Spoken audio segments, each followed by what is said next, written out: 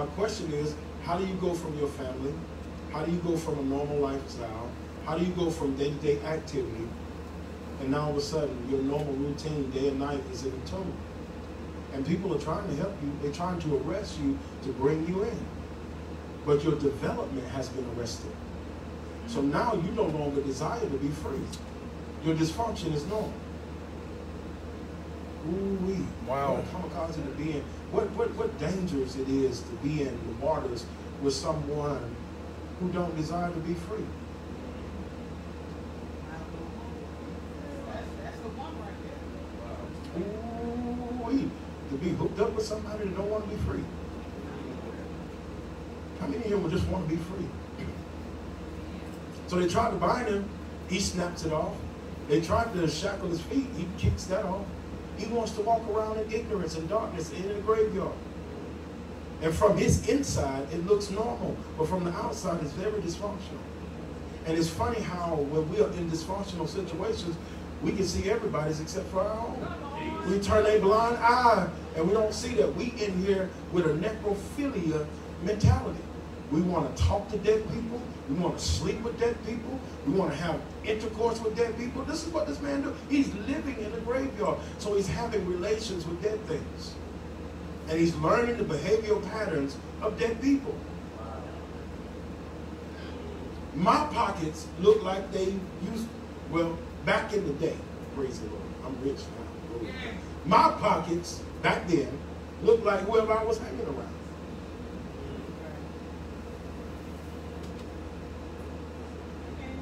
Amen? You hang around 5 broke people, you're going to be number 6. You hang around 5 retarded people, you're going to be number 6. You hang around 5 stupid people, you're going to be 6. You hang around 5 weak people, you're going to be number 6 in the weak one. You can't change the laws of the universe. So Jesus saw that this dysfunction was going on, right? So now I could imagine when a man get in a situation where he's overcome. He's submerged in it. It's dangerous for him to be there. I don't know my way out. I wish I could get out. And so day and night, when you can't get out and you really desire to get out, you become frustrated with yourself. Because when you're in a situation, it's easy to blame parents. It's easy to blame you was molested. It's easy to blame this happened, that happened. It's easy, man, I'm here because of, if they would have loved me, if they would have just treated me right, if somebody would have held me and told me they loved me, if somebody would have done all these things, I'm in here, I'm 400 pounds because of that.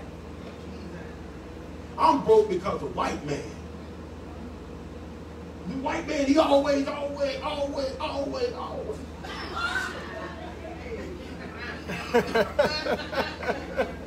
That's the reason why I ain't got what. White men always keep the black man down. My wife don't let me sing those songs. She don't let me statistically, give her my presupposition on what black men are failing in America. She always hit me with, no. It's a choice. You choose to be broke. You choose to be whatever you are. It's a choice. Don't help in here, babe. My thoughts in general is choosing to be free over being bound is always the higher road. The problem is sometimes when we make the choice to be free, the conditions are not right for us to be free entirely. Because God knows that if I change the outer perimeter and make your outside free, you'll still be bound on the inside. If I make all the white people give you reclamation, reclaiming my identity, reformation, reforming our culture, restitution, paying back to me all my wages of damages and losses, and I get all of that money, you know what? And they do us like they've done the native people. Put them on their you know, what do you call them out in Nevada? Reservations, and give them casinos and create currency and let them, you know what?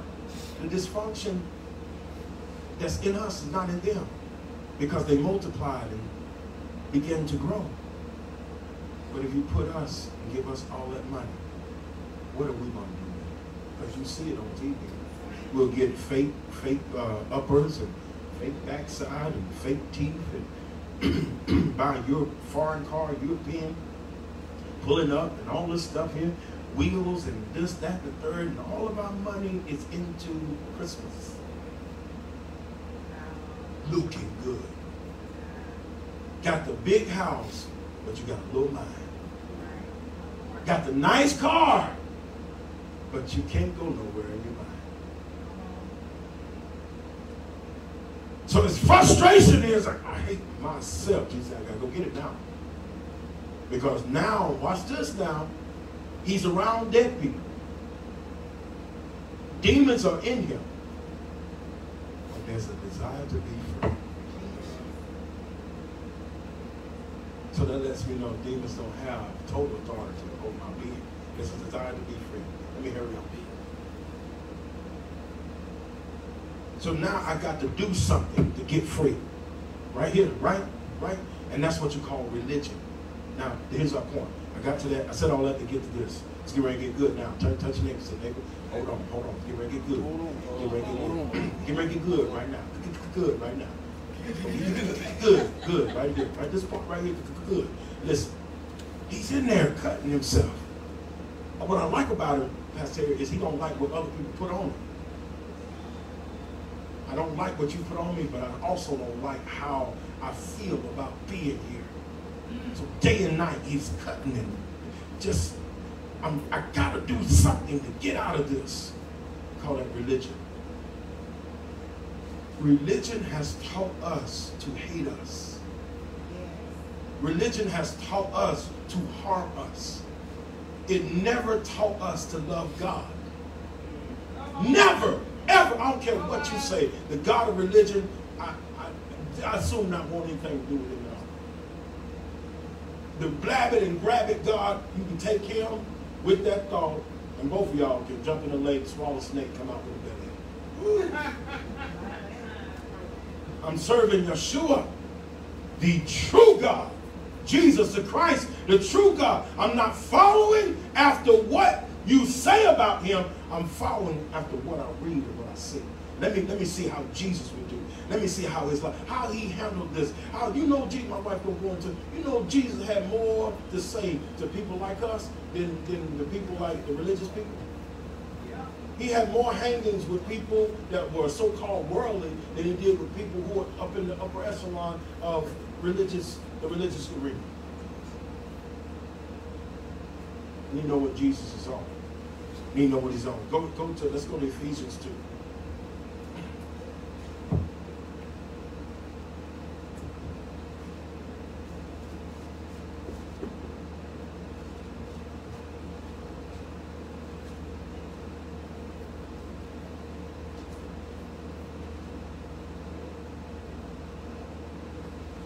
You got it? Say I got it. Wait a minute.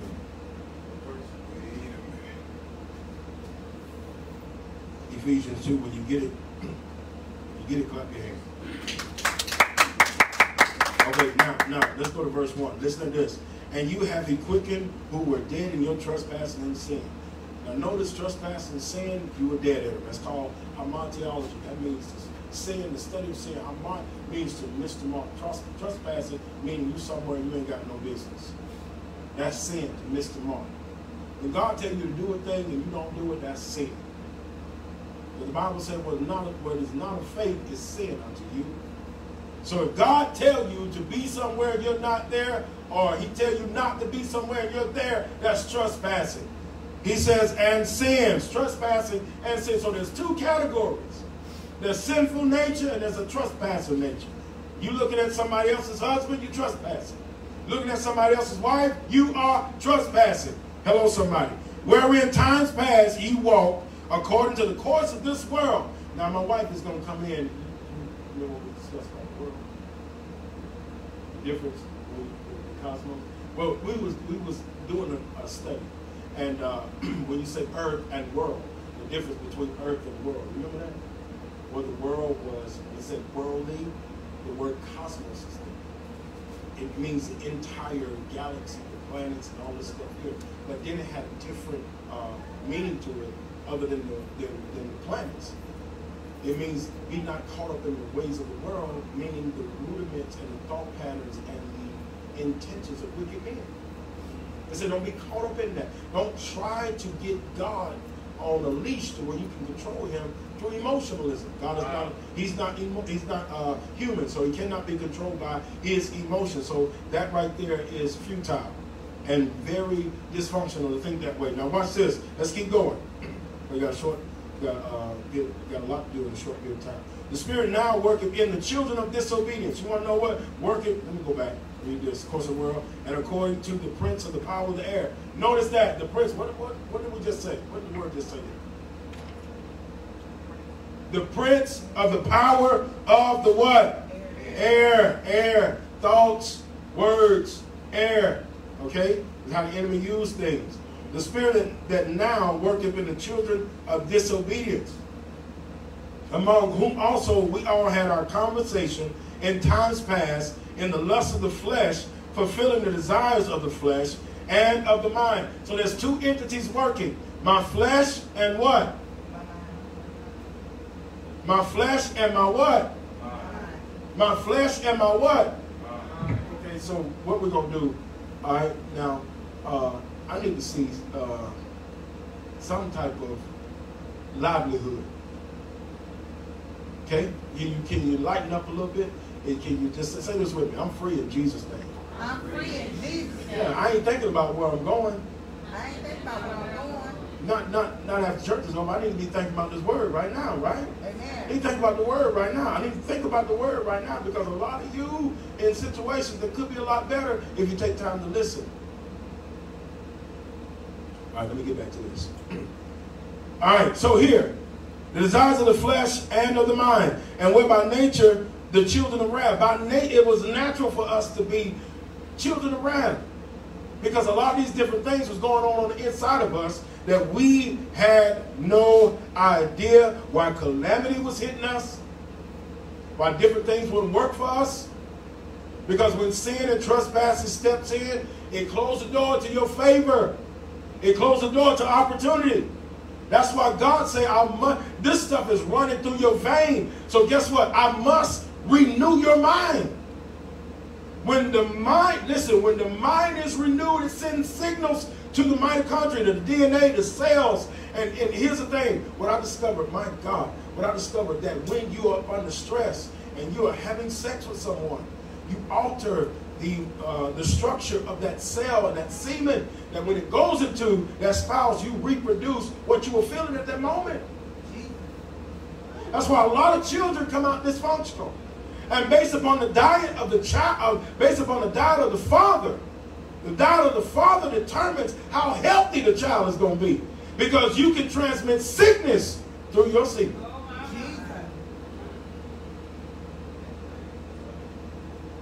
It's not a Russian roulette. You need to prepare to have children. It's not let me smash and dash. You need to be prepared. You need to find the right person you can have a child with. Y'all ain't here. Oh, man. Why am I feeling like this? Maybe because David's up here.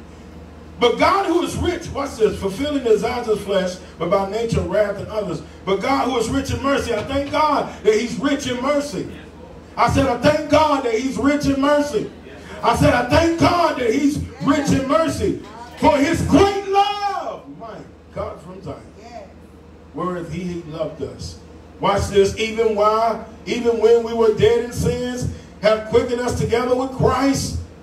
By grace are ye saved, and have raised us up together and made us sit together in heavenly places in Christ Jesus, that in the ages to come might shew the exceeding riches of his grace in his kindness towards us through Christ Jesus. I'm going to stop right there and let my wife get in. But just think about it. Before you ever came to before you even felt the anointing, or before you even felt the unction to come to the altar, before the Spirit of God began to dwell with you about giving your heart to the Lord Jesus Christ, before then, before you even knew what Jesus was, before your parents knew, before your great-granddaddy knew what your grandmama was going to look like, smell like, feel like, Amen. God had already died for every sin you would ever commit before you done it. Amen. What will religion teach you? That you're filthy rags. You need to, yeah, that's true. But you need to work. You need to do that. You need to cut yourself. You need to hate yourself. You need to cry out. You need to do that. Well, if God has already fixed it, why am I working on it? Woo! Jesus. Because what they don't do is study beyond the why. They don't go far enough to tell people the truth. Because they're afraid people are going to run loose and live wild and all this. They're scared that you're just going to create problems and all this stuff here. The same God that touches the pastor touches the pews too. He tells the people in the congregation, enough! Come on home. Not just the apostle, the bishop, hear from God. There's a sure word from God for everybody. And all the stuff that we've set up is not working. Understand, when you pick the grass up and you cut it, the thing that God put in motion is still working. When you look at that tree, it's still working. When you look at the air moving, it's still working. The water is still wet. You can still swim in it. It's still fish in there. It's still working. The air is still working. Birds in there. But when you get to religion, it's not working. Baba CC and that joker that got caught up in some mess. Oh, don't talk about it. Didn't it? Baba C got caught up in some mess. You call it Baba C thrown out my face. But what do? We lay hands on people and not knowing the principle of laying on the hands. You don't touch no man suddenly. That's right. So you create a prayer line to show how dynamic you are. And so you can raise a big offering after it's over. To hell with that. People are dying. And the Bible says, when hope deferred makes the mind sick. Because people are desperate, so they run to your prayer line looking for healing when there's practical ways of getting healed. Clap your hands and say, yes, Lord. Amen. So to add to what my husband was talking about, that spirit of religion is what I'm going to just touch on for a little bit. I like the way you talk. Turning your Bibles to Luke 18. We're going to just take a look at what that spirit of religion looks like so that you'll have a real clear understanding to what the spirit of religion is and what it does. When Jesus came through the Gospels, he came to primarily do three things. Mm-hmm. He came to preach the kingdom.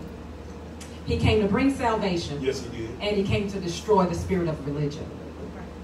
Those three things, right? I want you to just go in your minds with me. In the world of medicine, there's a condition. It's called RH incompatibility, right? And what takes place during RH incompatibility is when there is a pregnant woman who is who is RH negative with her blood type. She's pregnant with a baby whose blood type is RH positive, right? The mama's RH negative, the baby's RH positive. And if for whatever reason something happens and that baby's blood is released and it gets into the mother, the woman dies. Not the baby, the mom. Why? And the spirit of religion is just like RH incompatibility. The spirit of religion is sent into the church. Come on. To kill, to steal, and to destroy what God has set in place. You understand? Luke chapter 18. You know, Pastor, you was talking about the man in the tomb of Gadarenes. And you said last Sunday, what got him there? How did he end up in a place, in tombs, cutting himself with his hands and feet bound? How did he get there? Now, mind you, when Jesus is talking about the spirit of religion and when he's breaking the spirit of religion, you know who he's talking to? The religious leaders. He's talking to the church. Not the sinner. Not the people in the world. He's talking to the pastor, the ministers, the prophets, the teachers. That's who he's addressing when he's talking about the spirit of religion. Okay? So what got him there, Pastor, is we have to look back at how that man grew up.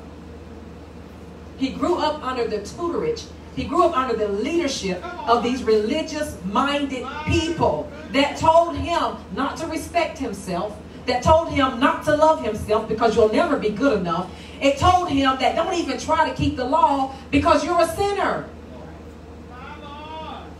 Right. Spirit of religion will make you feel like you're never enough for God. Amen. And that is the most untrue statement that could ever be made. Luke chapter 18, verse 9. We're looking at the spirit of religion. Y'all got it? Amen. This is Jesus, and Jesus is talking to the preacher. Okay?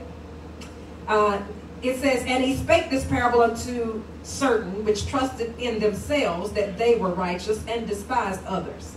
2 men went up into the temple to pray. The one, the pastor, who is a Pharisee, and the other was a publican. The publican was, he was like the tax collectors. He was that citizenship type of people, okay? The Pharisee stood and prayed thus within himself. He said, God, I thank you. I give you glory, honor, and praise. That I'm not as other men are. They are extortioners. The religious spirit will make you not look at your nasty self, but it makes you look at the dysfunction of everybody around you. I'm glad that I'm not like the extortioners. I'm glad I'm not unjust. I'm not an adulterer like this publican is. I fast twice a week. I pay my tithes, all that I possess.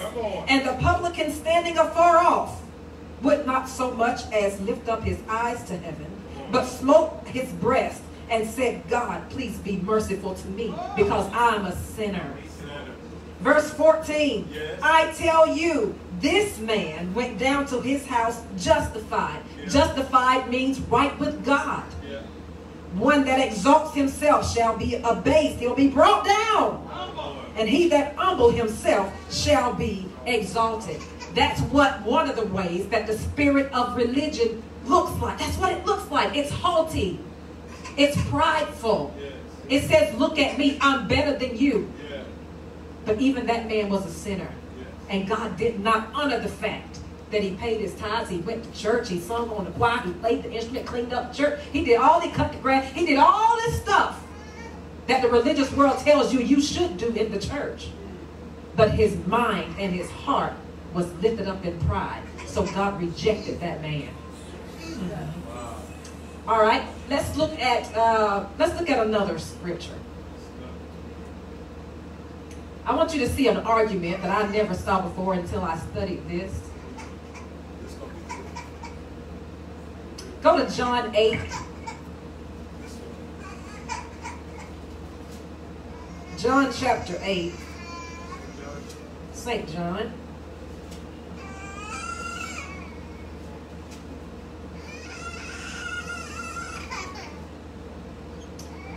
And let's go down to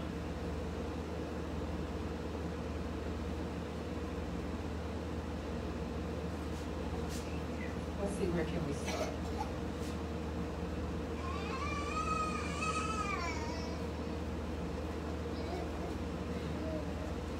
So I'm just going to skip down to verse 39 and just give you a little background. So Jesus is again talking to the religious leaders of the world, and they are somewhat having an argument. They're having a discussion about sin and about Abraham, and Jesus is come to set he's come to set the captive free, right? You remember the situation where the woman was caught in the act of adultery?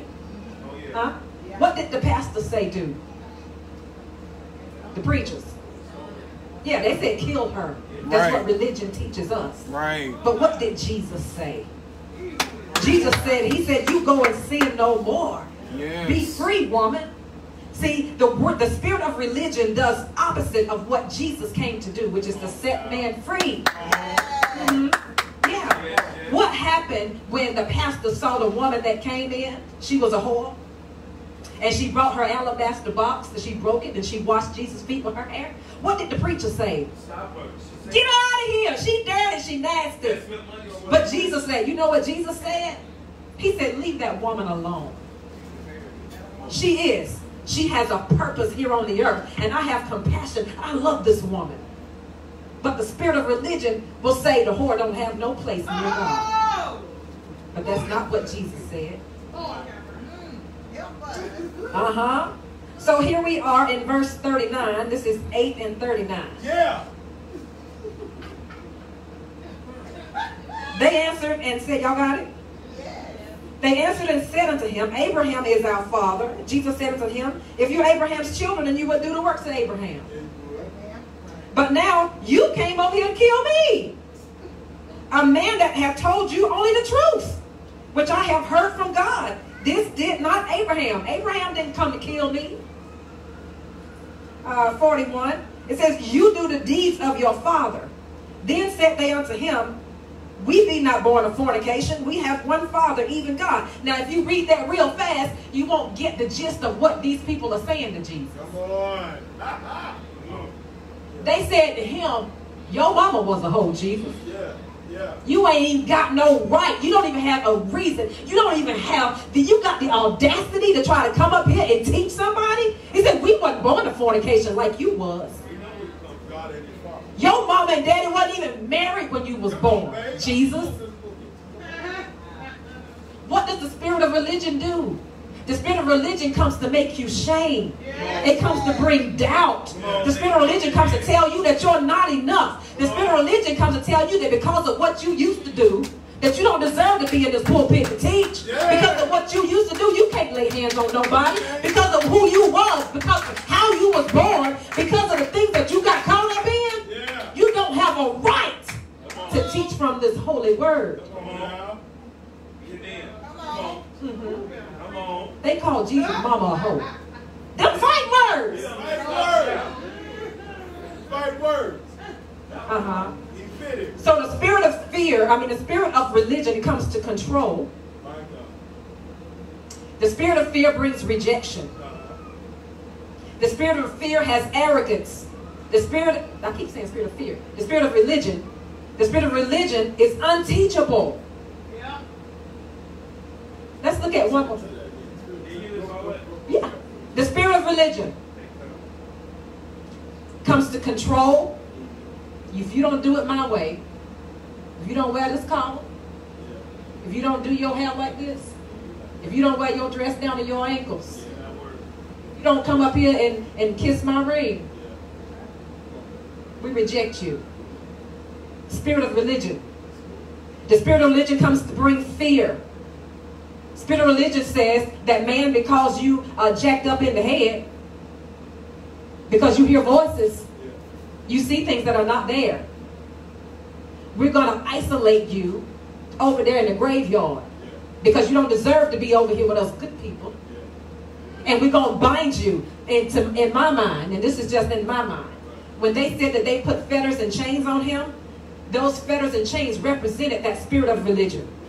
Because the spirit of religion comes to bind you, to keep you from moving freely in what God has called you to do. Amen. The spirit of religion is unteachable. The spirit of religion is arrogant. Have you seen? You've seen it. You've seen that arrogant spirit, how they walk up in the pulpit like they dignified. Like you can't speak to me unless you have an appointment, or unless you have a certain amount of money, or unless you have a certain amount of status. That's that spirit of religion. But what we have to look at is not what our church, our Sunday school, growing up in church, we can't look at that stuff, what it's taught us. You got to look at what Jesus said, what Jesus did. Amen. And that will teach you the right way, the proper way of how to live uprightly before men. And most importantly, before God. All right, let's see. Let's look at one more scripture, Pastor, and I'll let you. Is that not good? Let's look at John chapter 9, since we're right here in John. And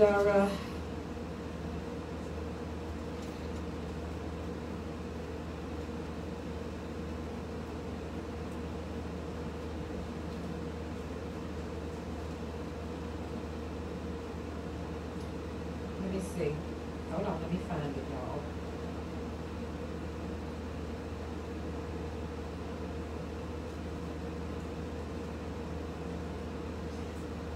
I think I wrote the wrong one down, so I'm just going to tell you. So there was another situation where there was a young man who was blind. His parents brought him to Jesus. And his parents, Jesus healed the young man. And they went about their way. They were rejoicing. Well, the religious leaders heard about this man who was once blind, but now he can see. So the religious leaders approached the parents and said to them, how did this happen? How was your son who was once blind, how is it now that he can see? Right? And because the spirit of religion brings fear, you know what they did? They lied to the religious leaders. They said, we don't know. We don't know how he got healed. But they was right there when it happened. We don't understand. We don't know how he got healed. We don't know who did it, why they did it. We don't know nothing. Why? Because they feared retaliation from the religious leaders. Jesus. The spirit of religion will teach you that it's okay for two men to get married in the church. Come on now. And if you go against what I said, then we are going to push you out of our organization. You can't be a part of what we have established here if you don't do it the way that we said do it. It brings about fear. But Jesus came that we might live. He also came so that we can be free. You don't understand the total or the capacity of what the word free means when it comes to being away from that religious spirit. Free to worship. Free to praise God. Free to honor him in the way that we see fit. Amen? All right. Mark 6:34. This will be my last one. Mark 6:34.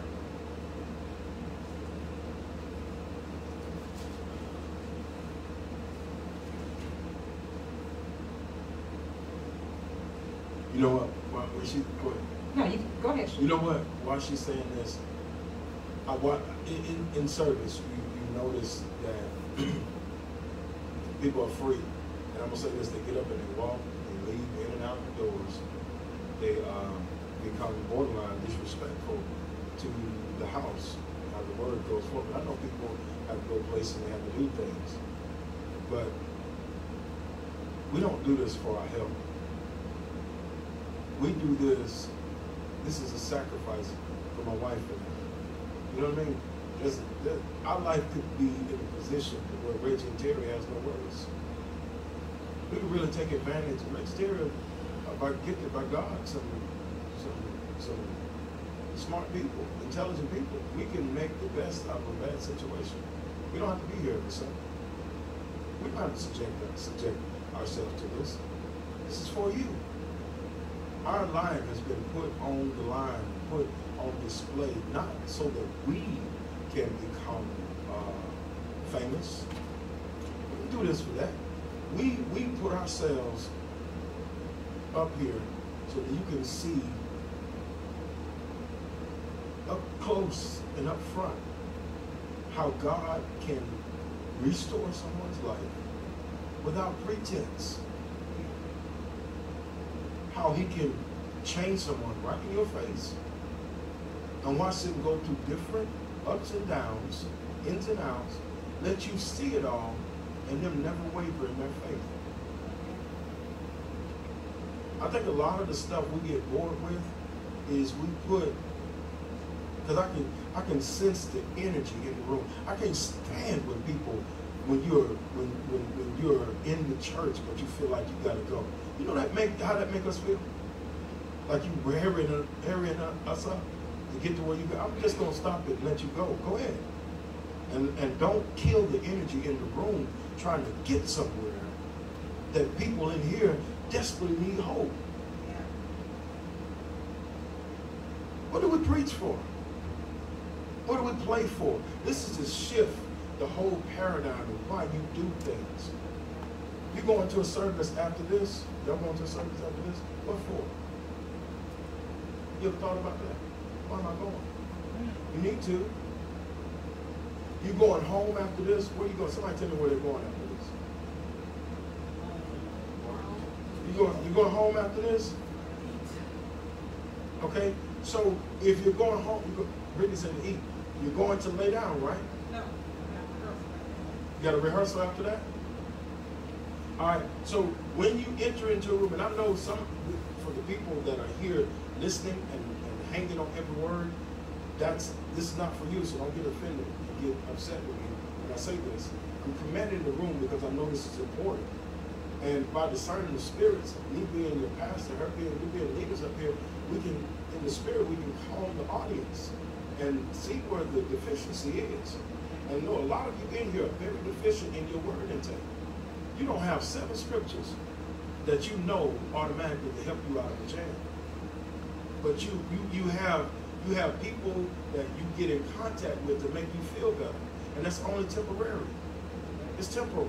You need to get in touch with your word. But my wife just read on 5 scriptures. I ain't hardly see anyone taking notes. I live this. I know the ones that are taking notes, I ain't talking to you. I live this stuff. I watch y'all saw it. My life, phew, devil hit it. I'm sitting here. You know, I'm going crazy. But the only thing that I had to keep my life together and it's proven and stood the test of time was this scripture, not religious stuff. I didn't get in the floor and see and use magical stuff that we've been taught to try to fix my life. No, the Bible says, okay, if I'm going to have friends, I got to show myself friendly. Amen. Okay, so if I'm going to be blessed, I got to be a giver. And if I'm gonna have a healthy marriage, then guess what I gotta do? I can't be watching porn. I can't be looking and lusting after other women. I gotta be a Job. I gotta cut a covenant with my eyes. And when my eyes do see something that looks nice, it doesn't enter in me and to defile me. You follow what I'm saying? I don't get all caught up and forfeit blessings because of, and I'm not saying it's by works, but there's some things that have consequences to it that could possibly hinder a productive life that you're desiring. God ain't listen. The will of God is for us to be safe, but if you go out there and play in traffic, it's not a sin. But there is consequences if you go and play. You can get hit by something that could take your life or put you in a situation that could, alter life as you know. So come in here with a disciplined ear, not ready to see Reggie and Terri perform. Come in here to just be ready, be apt to hear something that's going. Because what part of your life is so perfect that you don't need a word? What part of your life is just so grandiose and so splendor and so this that you don't need anything? And you know what you need to do? You done maturated in this thing. You need to be out there teaching folk how to get a better life. So we come together by faith, and we're believing God that God will speak something through someone this day that's going to help someone get out of those graveyards. Not for us to sit and think, oh, that was powerful, but we do nothing with it. Oh, that's a good thought, but we do nothing with it. Oh, did you hear Pastor Terri bring that out? You heard how religious look? We all can relate to that. Now, why we want to vacillate and go back and forth with something that don't work? Drop that stuff in the toilet, man. It's not working. The Benny Hinn's and all these things, that's not working. Amen. But we do know that the false presentation of religion, it can be erased by people that will follow after what Jesus is doing. Because people love to preach Jesus. Preach, teach the word, but they don't teach what Jesus taught. They just preach him. And it's funny to me, and I'm going to let Pastor Terri go on. What's funny to me, it's funny, it's so funny, it's hilarious, I mean, it's funny how God takes upon the characteristics of whoever is talking and representing him. If that person is mean in nature, then God is mean. Yeah. You know what I mean? Ain't that funny how if that person is a petty, get you back type, bad kind of person, how come God is like that? God ain't you. He's never desired to be like you. He want you to be like him. That's why he came, so you can become him again, Adam. Hello, somebody. Read the text, baby. And I got one scripture. I'm going to close it out. So I said all that to say this. Don't put an urgency in this room. You can't hurry the doctor up.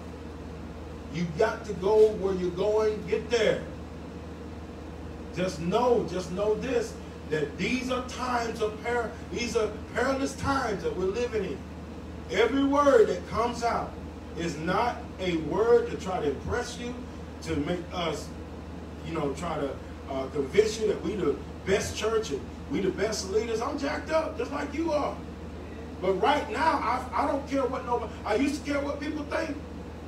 I used to care. I can't say that. I can't do this. I'm controlled by religion, the fear my wife kept talking about. Now I could give 2 cares about what somebody think about Reggie because I'm working out my salvation. You better be working out yours. I found that there's more black people hating white people than white people hating black. And there's more Hispanic people hating black people than black people hating Hispanics. You got racism in every race. You got all these different things, all this stuff that's going on in the midst of us. You better be working out your salvation and quit looking at who's white, who's black, who's this. You better be working out your love walk. You better be working out your faith walk. You better be working out your sin walk. You better be doing that. Now, Terry and I love this woman. Everything I got. God gave me one heart. I gave it to her. I ain't got nothing to give away. That's why it's so hard for women to come at me like that. Because I love with my heart, not with my privates. Some women fall in love as soon as who get it. Well, I love you. And the nigga know me. I love you too. And you got 10 different people you love it. Hello, somebody. So now I forgot my thought. Go ahead, man. Go ahead. All right. So instead of Mark, let's run over since this is going to be the last one. I think this one's a little bit more befitting. Let's go to Matthew 23 and 23. Matthew 23 and 23. Now keep in mind that when you read this scripture, I want you to, when it says scribes, Pharisees, those people, that's the church. Okay? That's the church. Y'all got it? Yes. All right. It says, woe unto you, scribes and Pharisees, hypocrites. Yes. You pay your tithes. Yes, you are supposed to pay your tithes. Amen. Okay? But you're not supposed to do it in a way that's flashy. You're not supposed to do it in a way to where everybody knows, oh, they did this. They, like when you're trying to show yourself off. Okay? Yeah. All right. You pay a tithe of mint, anise, and cumin, and have omitted weightier matters of the law. Judgment, mercy, and faith. These ought you to have done, and not to leave the other undone. You blind guides, talking about the church. You strain at a gnat, but you swallow a camel. Woe unto you, scribes and Pharisees, the church. You hypocrites. You make clean the outside of the cup. The cup is you. And the platter, but within they are full of extortion and excess. Yeah. You are so concerned about how you look on the outside, how you present yourself, how you preach, how you teach, how you sing, how you do, how you dance. You're so concerned with what you do, what you look like on the outside. 26. You blind Pharisee, talking about the church. Cleanse first that which is within the cup and platter, that the outside of them may also be clean. Woe unto you, church! For you are like unto whitened sepulchres, which indeed appear beautiful outward, but are within full of dead men's bones and of all uncleanness. And he continues, he goes on and on and on and on, talking to the church. Now, mind you, we're talking about this man who was in the tombs of Gadarenes. What got him there? Yeah. What shaped the way he saw himself? What shaped the way that he thought about himself and about others? Yeah. What gave him the outlook on life that he had that caused him to be in a situation where demons had possessed his body? They say church is the safest place. Yeah. But is that true? Is that true? Pastor, I didn't learn how to sing good until I got in church. I thought I was sinning in the world. I did. I thought I was good. You know what? I've never known more cutthroat people than the street. I'm disloyal people. Loyalty was a thing. And if we didn't like you in the hood, we didn't share McDonald's fries with you. Amen. Only in the church where people smile in your face, shake your hand, eat your eat, drink your drink, take your money, and spin your spin, and we'll talk about you like a dog. Come on. Amen. We'll find so many flaws in you, but anyway, I'm on my soapbox, but let's get past it. Will you? What, Yeah, what you done? Okay, let's get past Terry. All right, then we're gonna finish this talk. We're gonna go into Q&A. All right, quick question: where did Jesus send how many demons was in this man? 6,000. A legion of demons, legion. Okay, all right. Where did Jesus send these demons to? Have you ever thought, okay, why did he send them to the swine? Because the name of the series is Pig's Eye, Slave, bought by the beast. Yes. Okay. The religion is slavery. Being controlled by a system that means you no good, designed for you never to escape, but to create hope for an afterlife. You know, I can't wait to get to heaven. I can't either. I know heaven is real. Can't wait to get there. But religion teaches you to turn a blind eye to your life now, that you don't live abundantly, that you always escapism, you're trying to get away. But have you ever thought, why is the demon in there? And how did so many get in there? And why did he send them to pigs? Because if there's a herd of pigs, right? If there's a herd of pigs, and this is a town known for farming, there's a herd of cows, there's a herd of sheep, there's birds flying in the air. And disembodied spirits can do what? Hop from one place to the next. The book of Revelation talks about the dragon, Revelation 12, when the head was cut off, the spirit that came out of that dragon's mouth was likened unto a what? A frog.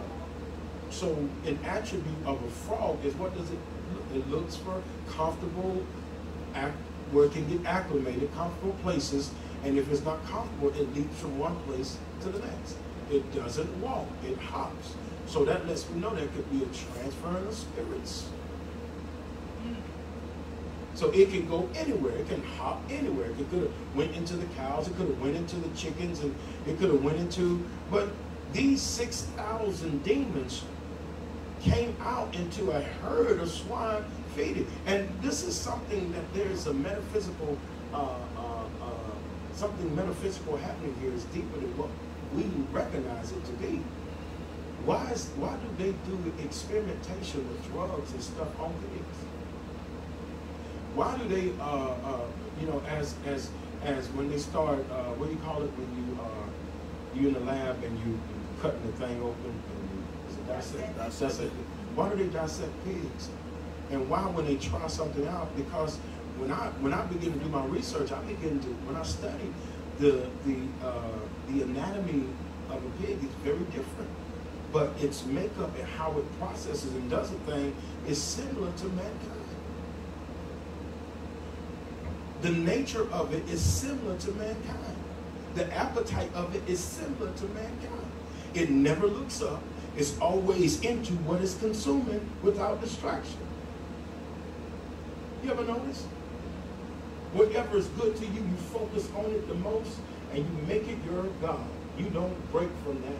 And if a pig is in the slop and eating, it's so focused on its belly that it doesn't think about nothing else. And that's what religion teaches us.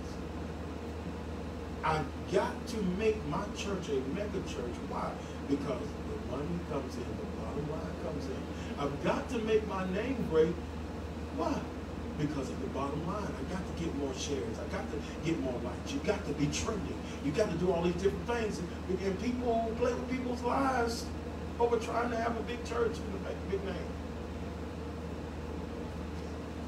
But the similarities to a pig, let me know if you got something. A similarity to a pig and a mankind is somewhat similar. They have a humongous appetite they'll eat anything. They'll consume anything, and we do too. We'll consume anything, whether it be visual, audible, physical, emotional, or spiritual. We'll consume it if it feels good. Yeah.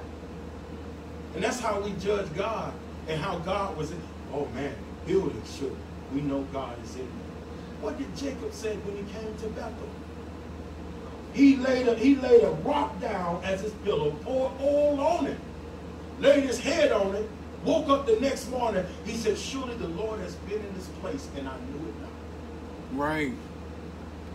All of the stuff that we've been taught, the power of God, all the stuff that we've been taught in church is nothing but emotional theatrics. And we don't know how to relate to God anymore. We don't know how to even pray anymore. We get on our knees. Who taught us that? We bow our head and close our eyes. Who taught us that? If my children ever came to me and tried to talk to me in a religious way, I would smack the ever-loving life into them and say, get out of my face with that retarded foolishness. Oh, Father, I need to borrow thy car. Is there any money in the banking for me, Father? The banking? Really? Is that how you going to have a relationship with God? God don't want you. He's an intelligent, sophisticated being. He's a bit sophisticated and intelligent, but he don't want you talking to him like that. Yes, sir. Anyway, let me move on. So now the appetite, here's the thing. When you pour slop into a trough, the pig doesn't have within its makeup. It doesn't have within its makeup to understand the difference between fecal matter and food. They consume, it could be fecal matter in the food, but they're so into their belly that they consume bacterial poison and substance at the same time. And they call it healthy. Yeah, because I'm eating is good, right? Not knowing what you put in your belly has the potential and can possibly kill you. Right? All right, so Jesus says to them, all right, I command you to go into the pigs. Why is God saying for the spirits to go into the pigs? Well, not the cow, because the cow only eats grass. It's discipline. Yeah. You won't ever catch a cow saying, give me a cheeseburger, hold the lettuce, add bacon to it. That's not in his nature. You know, even the chicken is real. You know, you'll never catch a chicken saying, hey, give me some barbecue sauce. It's discipline. Even though it's a scavenger of the yard sometimes, but it's discipline in his nature. Satan only wants to go into things that are undisciplined, lacks no control over their emotions. He said, hey, let me go into that. If you're going to take me out of him, let me go into that. So that lets us know that he went from one slave to the next. Are you a pig's eye? Bullseye. Right? Is Satan looking for you because of your lack of discipline in your finances? But you know what he say? Oh, your spirit. It's a spirit of poverty. The Bible never says anything about a spirit of poverty. Teach, Pastor. That's a lie. Teach, Pastor. Well, it's a spirit of and all these religious saying. So what that let people know, they can bind their spirit of poverty and loose their wealth. Wow. That's just like standing on your hands, clapping your feet and trying to walk. Right. Am I right about it? Yeah. Okay, so now he said, go into the pig. They have no discipline, and you just came out of someone that don't have no discipline, so it'd be like you're going home. So go ahead to the pigs. Because what they have is a lascivious behavior. They do not have no restraint. They do not have no discipline. They don't have no goals for their future. So guess what they'll do? They'll keep buying a finance demon, and it has nothing to do with spiritual poverty. You know how poverty comes? Hello? Anybody okay? You know how poverty comes? Yeah. Need the whole church. Come on. You know how poverty comes? Thank you. You know how it comes? How? I like your energy. Y'all know how poverty. I like your energy. You know how poverty comes? How? A little sleep and a little slumber. And a little folding of the hands. Amen. You know, when your supernatural biological alarm clock goes off, 5 o'clock in the morning. Wow. What time it goes off? 5 o'clock in the morning. I can't hear the front row talk. What time it go? See, y'all ain't listening to. I said y'all ain't listening to. Your biological supernatural what? Clock goes off at 5 in the morning. Why? That's a prayer watch. Yes, sir. Yes, sir. That's a window of intercession. You can get what you want to get. You can put it in the atmosphere. That's the best time to meditate. That's the best time to be sitting there doing nothing, clearing your brain out, preparing your day. But what happens? Most people stay up all night watching series.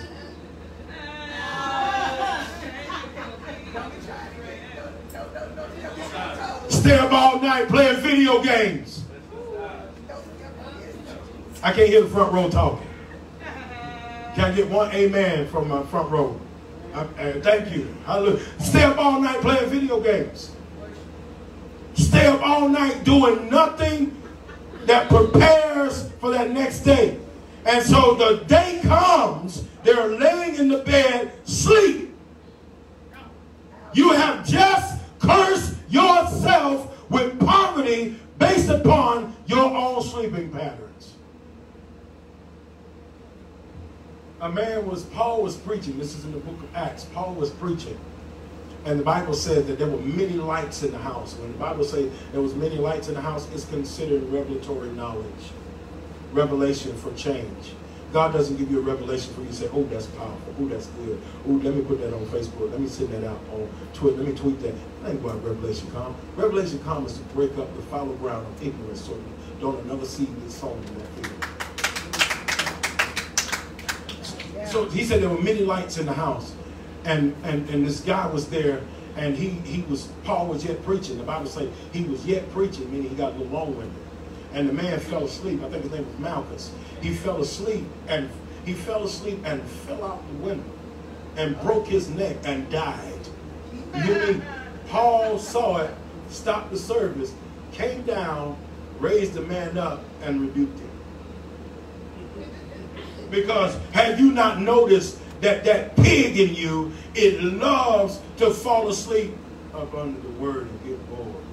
Yeah, it will. Hey, just take it, man.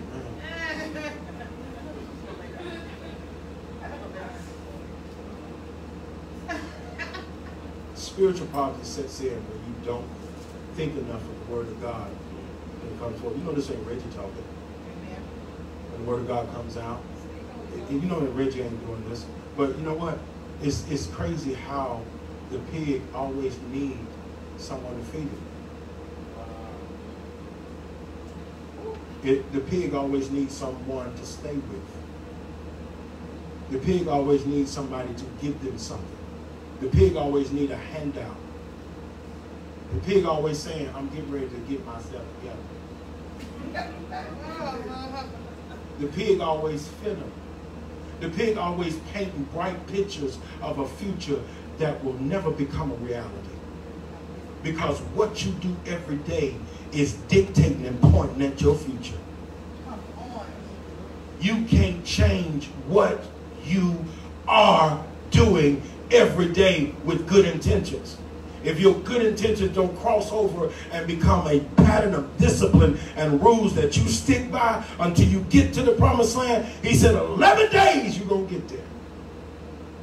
11 days turned into 40 years for them Hebrews. Are you hearing me? So when you get to the place in your life to where you get fed up with your wilderness and you don't want to be a pig anymore, let's go to James chapter 1. Come on. Say this with me. I ain't nobody pig now. Don't know about that. Come on, I ain't no pig. Pig got pigged out. James chapter 1, verse 21. Watch this. Read it, Jimmy.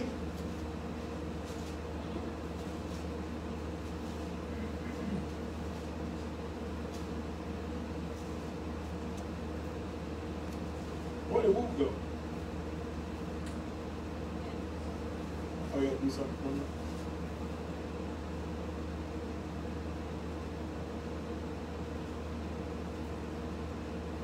No, he didn't do nothing for Grandma? Oh, okay. I'm ready to stop the sermon and go get him. So y'all wait till I get back. Whoop that get him. Look, somebody said, uh-oh. See, that's that religious spirit. Huh? James chapter 1, verse 21. Read it.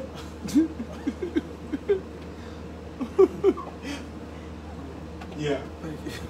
Was not Abram, our father, justified by works when he had offered Isaac, his son, upon the altar? Lord help. James chapter 1, verse 21.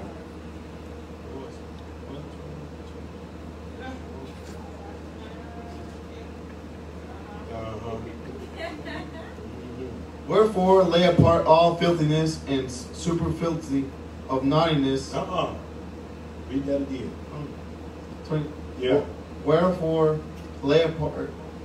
21. Yeah. Wherefore lay apart all filthiness and superfluity of naughtiness. All right, stop. The Bible says lay apart all superfluous that comes along with what? Naughty. Naughty. Somebody say naughty. You know, folks can get naughty in the church, right? Yes, they can. Naughty. Sometimes you like a little naughtiness, as long as it's in the right vein. Come on, somebody. Amen. But anyway, listen to this. Superfluous means you go too far. You remember Pinocchio, where he would lie and his nose would go, yeah, keep lying, yeah. He did too much. It's too much. Okay, being saved is fine, but what we're going to add, you know, something else to it for? Being married is fun. Why are you going to add somebody else in the relationship? It's fun. I think we ought to have a threesome. No. I like your wife. You like this one. Why don't we swap? You know?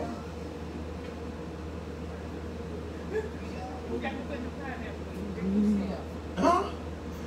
Listen, there's some rituals that are happening in church with some of these Episcopal people that it's a pyramid scheme, a pyramid order, that the man at the top get an opportunity to sleep with whoever he wants to, and they can't say nothing about it. Oh, ain't here. I know this stuff. Why do you think I ain't here? Come on. Yes, sir. Yes, sir. You gonna trade your wife out for a big stage and a car? Wow. And some money? Out of the abundance of the heart, the mouth speak. I'm praying for you to change. You playing, but I'm praying for you to change. You don't put that in the atmosphere, son. Thank you. You never say, there's no price on her. Yeah, your folly is revealing something deeper. You don't never say something like that in the atmosphere. Never how much. Ain't no amount of money is worth what she is to you. Ain't no other woman either. Some men just, I know it. When Pastor Terri see, we see one, now we get watching this show. We see something and, you know, it'd be like, they see somebody walk up. Now, we haven't been doing this, but somebody walk up on the show and they say, oh, they can get it, all of it. He can get it, all of it. She can get it, all of it. You may see someone that look nice, but you have to have discipline. Because I'm going to tell you something, the culture and times that we live in, crazy. There are people that do too much. They go too far. They will come to church with something that they put on, look like they tore it up before they got it on. Let's go, let's go. Amen. Yeah, I'm like, you made one move, and that's going to come all the way out, And be like, hey! Okay, y'all like my joke. Let me finish. But it said, lay apart all superfluity of naughtiness. Read, Jimmy. Watch this. And we're closing.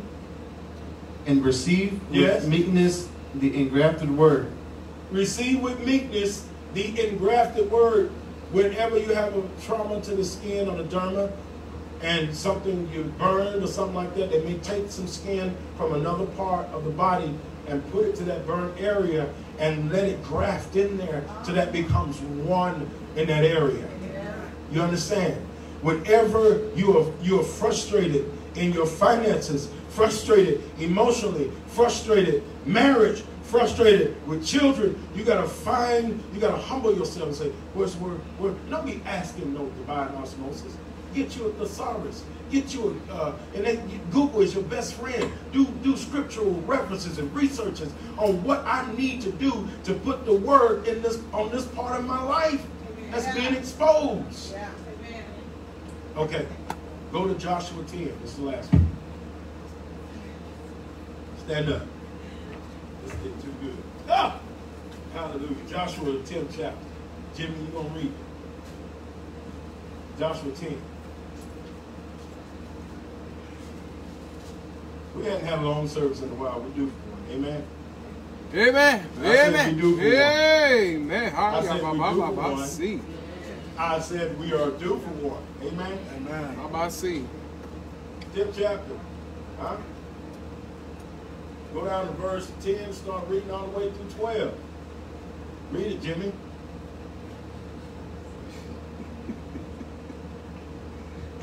No, you don't. Right here. Hold on. I'm about done. Right here. Amen. If you think about it, then guess what? It becomes something. You get ready to miss something right here. Right? Don't think about it. Lord,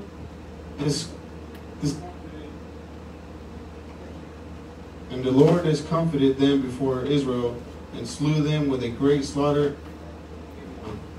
and chased them along the way that goeth upon to Bethhoron and smote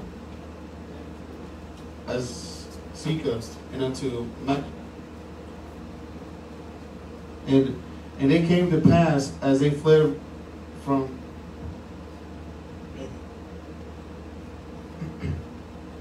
And it came to pass as they fled from before Israel and were in the going down to Bethhoron, that the Lord cast down great stones from heaven upon them unto Azar. And they died.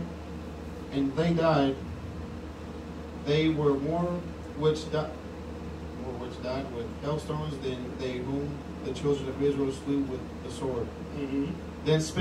Then spake Joshua to the Lord in the day when the Lord delivered upon the Amorites before the children of Israel, and he said in the sight of Israel, sun, stand thou still upon Gibeon, and the moon in the valley of Ajalon. Okay, this is where you get the leap year, right? Sun standing still, moon standing still for a whole day. This is how man talked to God. This is how he talked to the elements. Watch this though. Watch this. Read.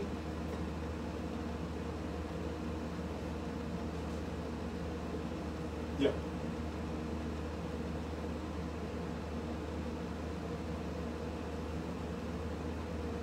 And the sun stood still, and the moon stayed, until the people had avenged themselves upon their enemies.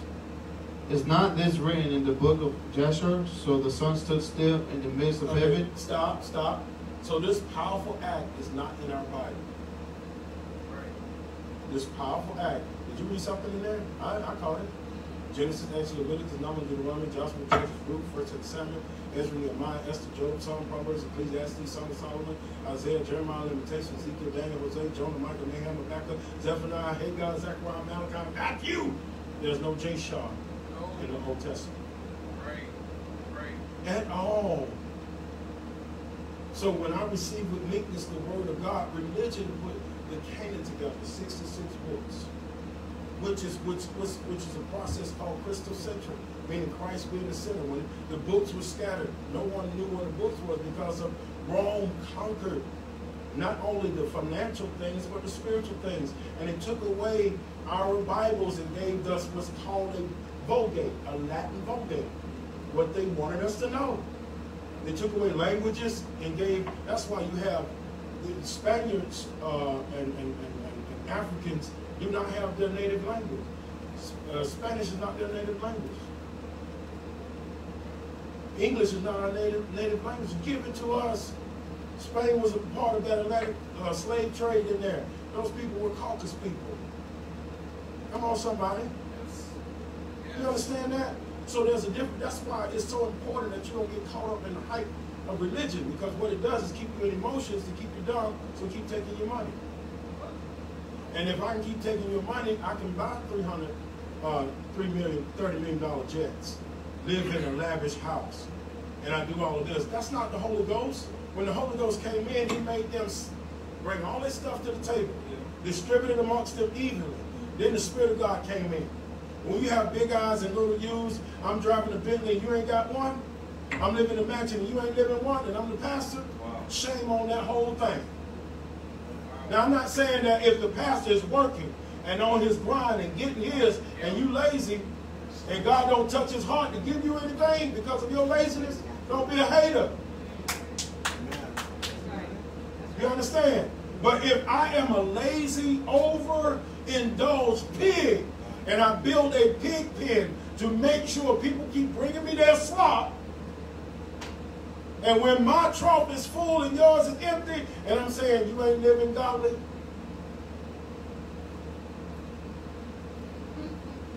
come on, man. So now it's time for us to find out. That's why I said, I don't want to be T.D. Jakes anymore. I love that man, but I don't want to be Creflo anymore. I love that man. I don't want to be Joel Osteen and these big to-do people. These folk too much, giving much is required. There's a price to pay for that. You know what I'm saying? I need to understand, how do I follow and work out my salvation for real, for real. So I threw all that stuff off. I start cursing a little bit to get religious people away from me. But they didn't like it. I told them, I said, Mama, now God has got me an intelligent person. I'm not just up there just randomly, arbitrarily saying hell, damn, and stuff like that. You heard her cough back there? I'm not saying stuff like that just to be vulgar. I need to find out where the people who are really trying to, because you got people they were raising hell in our church, trying and calling themselves love, and you know, I love you, but you got an evil spirit about you. You want to bust up my marriage? You want to do stuff and you got an evil spirit, and I see that evil spirit and you doing it in the name of God? I'm confused.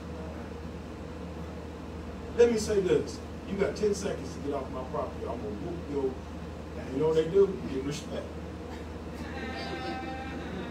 But the ones that are really seekers, they stay around you because God has ordained and anointed them to understand, not with natural eyes, but with spiritual eyes, your process and where you go. Amen. Because if J Sharp is not in the 66, that's an indication somebody took it out. That's trying to lead and enter towards the door. You ain't going nowhere. Go nowhere. Sit down. But amen. Thank you, Lord. Come on, let's give God praise. Amen. It's offering time. Amen. Praise God. Praise and worship. Offering time. You did. I saw it came in on the cash app. Come give me a hug. Give Mama a hug now. Come on. And look, Pastor Anthony and Kid, they're watching. Amen. God bless you in your journey. Amen. All the people that are watching us, that will watch us, amen. Where you heading to?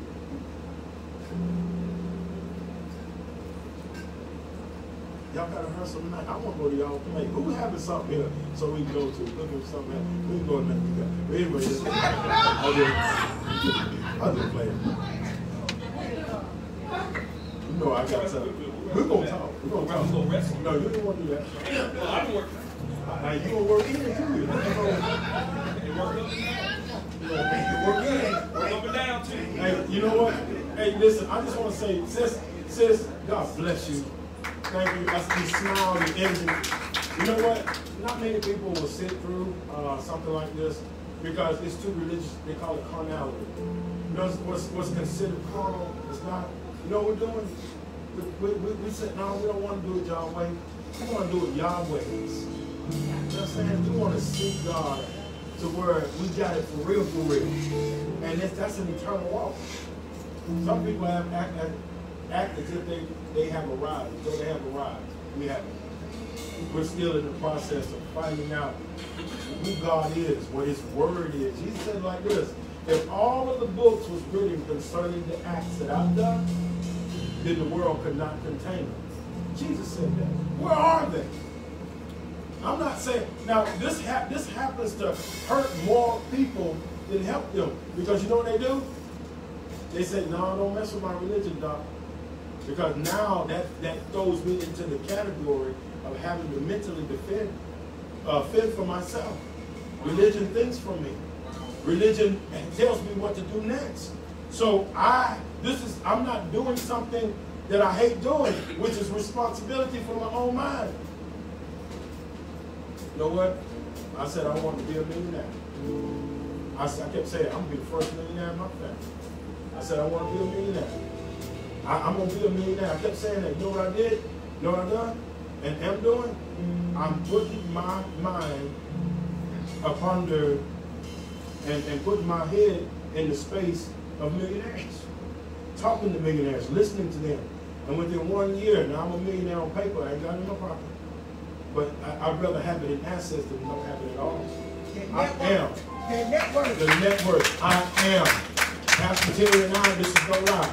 We are the first multi-millionaires in our family. And can I tell you something? In less than 3 weeks, we close on the house over there. Y'all ain't talking about nobody. Huh? This will be ours.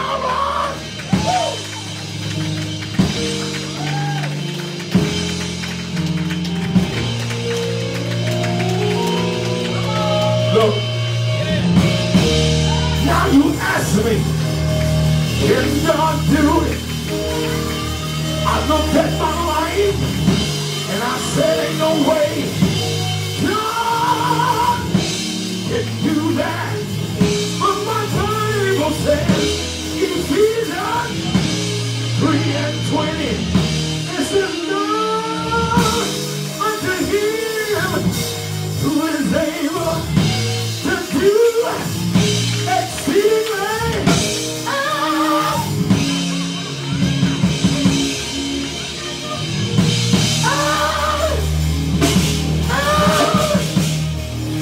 abundantly above all, come here, Brandon, I could ask for things according to the power.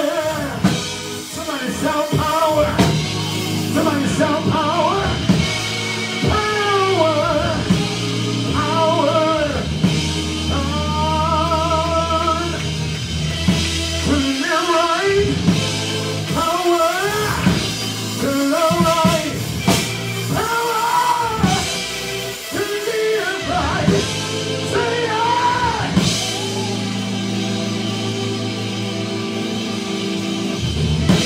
And when you have power to live right, when you have power to do right, you'll be able to set somebody on fire. The fire of God that will consume your life. The fire of God that will help you live right. That fire that's able to put you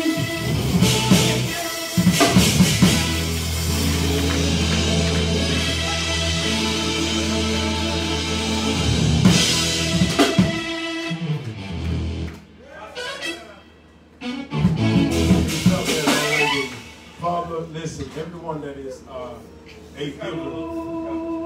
giver of this ministry. Now, listen to me. When it comes to certain things, I see a call to God in your life, I'm going to handle you different. I see God doing something great in your life, it's just going to be handled different. Because what happens when I see souls, God gives me a vision.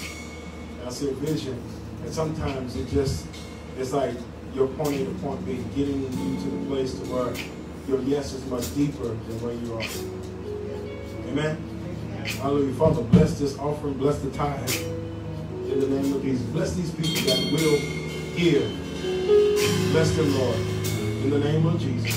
Thank you, Lord, in Jesus' name. Amen. Listen, join hands with your neighbor. Make sure your hand sanitizer is close to you. Join hands with, come on, baby. Yeah. Suki, you got something you want to say? Okay. You got something you want to say? I thought Jimmy shaking his head, but you got something you want to say? Jimmy, you got something you want to say? Any questions, any comments before we go home?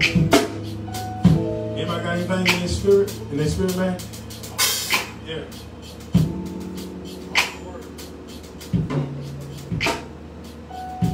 So, I'm not too long. Please don't. Go ahead. They train the disciples, and they know it, they're a sinner. So we'll be called to be in places that we've been called out, we've been extended. God has me in an arena where I'm the only one that looks like I do at the altar. And in this arena, I'm like one of the few lights there. And it's not one of the only. Help me and you can pray for me as I go to try to touch lives. I'm working with kids, I'm working with adults.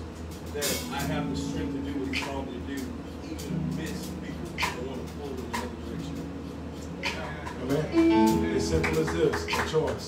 What you make a priority will happen. Will be a reality in your life. You understand? Seed time and harvest is everywhere. You understand? What you make happen for others, God will make happen for you. Amen? He'll make that happen for you. Get that lawnmower, cut that grass. Watch what's going to happen.